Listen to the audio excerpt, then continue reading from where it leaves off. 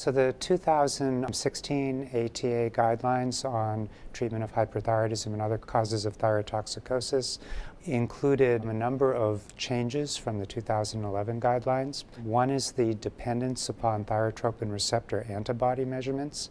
In the 2011 guidelines, we suggested measuring uptake scans to diagnose hyperthyroidism.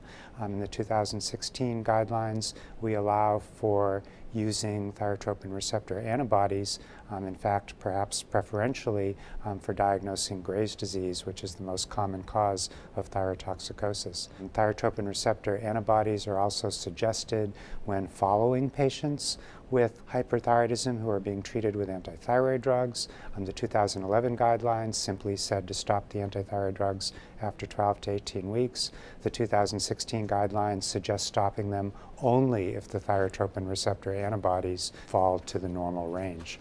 We also emphasize the use of thyrotropin receptor antibodies in pregnancy to assess the extent of the disease and whether or not the fetus and the neonate may be at risk for hyperthyroidism.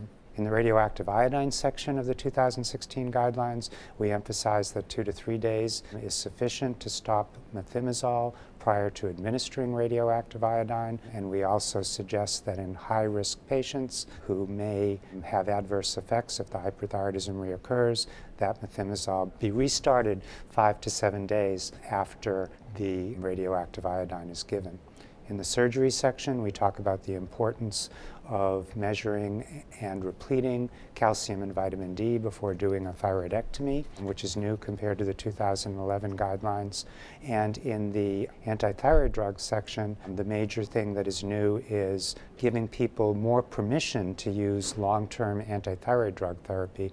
I think the 2011 guidelines implied that after 12 to 18 months of treatment, it was important to stop antithyroid drugs and go on to definitive therapy, but data that suggests that most of the serious side effects occur within the first 180 days after starting antithyroid drugs would suggest that it's perfectly safe to use these drugs long term.